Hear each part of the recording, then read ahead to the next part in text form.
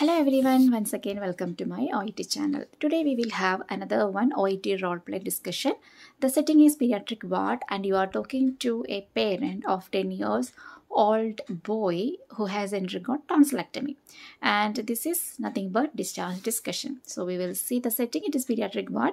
And the task, before going to task, the scenario is a 10-year-old boy has had a tonsillectomy and is due for discharge the day after surgery. And we are talking to patient's mother. His mother thinks Mike should stay longer, as she says he is still in severe pain and does not appear to be very alert. Mike has a fever and looks unwell. He is having difficulty taking fluids and he is on Tylenol for the pain. His recovery is expected to take between 10 and 20 days. The parent appears anxious about the child's condition. So this is the scenario, overall scenario. So here you have to underline tonsillectomy and the boy's name has given already Mike, so no need to ask to the interlocutor. And now he's getting discharged, but mother is thinking that he needs some more hospitalization. And still patient has severe pain and fever. Moreover, there is difficulty for taking fluids also. But he is on medications for pain and the recovery will be expected within 10 to 20 days. Okay, so this is the overall scenario. Now we are going to talk with the patient's mother. And the task is, first one, confirm the son's readiness for discharge. No complication, find out parents' concern, example pain management, self-care after discharge. So you are going to see the parent and with the parent. So what you have to do, you have to ask mother's name during treatment preparation time. No need baby's name because they have given that it's Mike. So you will just ask that name and you have to write parent name in bigger letters and baby's name in small letter in your card. It will be easy for you to present during the conversation. And how we can start? We can start like this. An example, mother's name is Maria. So how we can start a conversation? Good morning, Maria. How are you? And how is your baby doing? So this is a casual talk. Then the answer will be, good morning sister, I am fine, and Mike also, it's okay. And then our task is, we are going to introduce regarding the readiness for discharge. Then we can tell that, Miss Maria, actually I came here with the good news that your son is getting discharged today. Are you aware about that? And do you have any concern regarding his pain management or any self-care after discharge to home? Then the answer will be, I'm really somewhat worried about his condition, sister, because still he has a fever and severe pain, and I'm thinking that still he needs some more hospitalization. Then our next task is, confirm hospital stay not necessary. Example, standard procedure, satisfactory recovery. Reassure the patient about some symptoms, normal pain medication, persist 1 or 2 weeks, intense pain, seek medical help. So what we are going to tell is, first one should be a reassurance. So we can tell that, Miss Maria, I can truly understand your concern being a mother, how you are feeling in this moment. But no need to worry about your baby's condition because he has undergone a standard procedure. And he has a satisfactory recovery as per his doctor's note. And I can reassure you that your baby's symptoms like pain and difficulty to swallow and everything, it is very quite normal after tonsillectomy surgery, because it will take 1 or 2 weeks to get complete relief from all these symptoms. And one more thing I would like to tell you, that if your baby have intense pain, you can seek medical attention for him at the hospital whenever it is required. Other than that, no need any medical attention, because upon discharge, we will give you pain medication for your baby. How does that sound?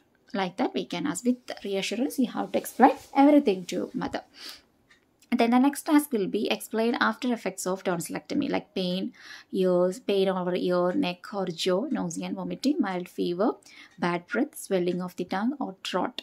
Convey other difficulties child may suffer, like feel something stuck in throat, anxiety or sleep disturbances. So the mother's answer will be, okay, it's fine sister, I can understand. So could you please tell me, maybe the question will be, could you please tell me the after effects of the surgery? Or else maybe mother will tell that, okay, it's fine, I can understand. Then we can tell that And Miss Maria, I would like to tell you that longer hospitalization is also, it's not mandatory for babies after hospitalization, because after tonsillectomy, I can tell you that some of the normal after effects are pain over ears, neck, jaw. Sometimes babies may experience nausea and vomiting, mild fever, bad breath, and swelling of the tongue or throat. In addition, there will be some other side effects, some other after effects, such as feeling something stuck in the throat, anxiety, or sleep disturbances. These everything are very common among patients, those who are undergoing the surgery. So are you getting my point? So for your baby also, I mean for Mike also, these all symptoms are very normal one, and within 1 or 2 weeks, I can reassure you that it will fade out normally without any management. Is it okay with you? Like that we can ask. The next task is explain post-discharge care. After discharge, after getting discharged, what will the care? Like medication directed by surgeon, fluids, plenty of fluids, avoid dehydration, consider water and ice pops, rest, bed rest in initial days, no strenuous activities for 2 weeks.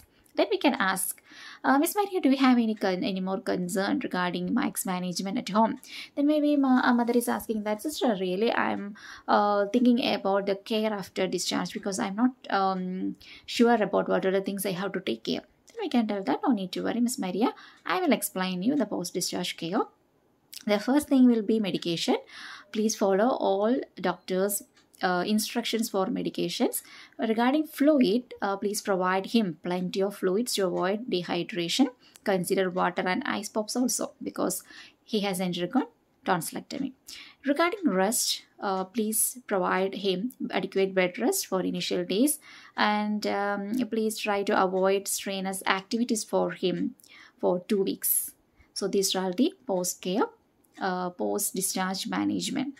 So are you getting my point, or is it clear for you? Like that we can ask. And then one thing you can ask your patient, do you have any concern? The another topic you can explain yourself, like advised dietary regimen. You can tell yourself. And now I would like to give you some more information regarding his dietary regimen. May I? Like that we can ask, may I explain you? Then after getting permission, you can continue. Here everything, it should be like a polite manner. You should not use any demanding words like you need, he has to, he need to, like that. So it's in simple way you can present like this. It is very essential for him to have food which is easy to chew, swallow, such as ice cream and pudding if tolerated. Please try to avoid acidic, spicy, hard and crunchy foods. So these are the things, please take care for his dietary regimen. Are you following me? Like that we can ask. Then we can ask, do you have any more concern to clarify? Then the mother's question may be regarding the socialization. Could you please tell me whether I can send him school after the next day of discharge? Then we can tell that I can truly understand your concern, Miss Maria, but I'm really sorry to tell you that the thing is we are providing a time scale for socialization. So we can tell that I'm really sorry to inform you regarding the socialization. It is advisable to avoid visitors and people with a cough and cold because if he returned to school, maybe there is a chance to get infection. So please try to give him adequate rest, at least minimum 1 or 2 weeks from school, so he can take rest at home. How does that sound? Like that we can ask. Then we can ask another one more thing, when she will resume to normal diet, and when he will return to normal diet, and when his sleeping pattern will be normalized without any disturbances. Moreover, when he will be out of pain medication, you can send him school. So is it okay for you? Like that we can ask. And the last task is when to see the doctor. So you can ask, do you have any more concerns? Then maybe the parents' question will be, yeah, my last question will be, this is the one, when I have to get him back to the school, back to the hospital for follow-up. Then we can tell that actually no need for any appointment or any follow-up visit for him, because it is advisable for him to get to the emergency department only if he has any bleeding, fever, signs of dehydration or any breathing difficulty. If nothing is there, no need for any follow-up care. You can continue the stay, and once if he will resume all normal parameters, you can send him school. So that is the all instructions. Then how we can conclude? Then we can ask that, Miss Maria, I hope I have clarified all your doubts. Do you have any more concerns or any more questions? Then if there is no, means we can just conclude. If you don't have any questions, may I proceed with his discharge procedure? So that is the conclusion, because we came here to discuss regarding discharge procedure. And if you have time, you can sum up, but here of course you will not get the time. But if you get time, you can just sum up. For now we have discussed regarding his dietary management, medications, rest, and visitor restrictions, evacuations, everything. So I hope everything is clear. If you follow all these measures, of course Mike will get well soon. So like that we can sum up. Then if you don't have any other questions, may I proceed with his discharge process? So that is the end of the role play. So like this you can sum up. Such type of discharge discussion is a very common question among all OET exam. In that, if you are talking directly to patient, it will be easy, but if you are talking to parent, means it will be a somewhat difficult task, because always you have to use the word, it is essential, it is beneficial, it is advisable, please try to avoid for him, her, like that. You have to be conscious, because when you are explaining, it should not be towards the parent, it should be belongs to the patient. So that is the thing, you have to keep it in your mind. I hope it is clear for you. We will see with another one role play discussion. Until then, bye, take care.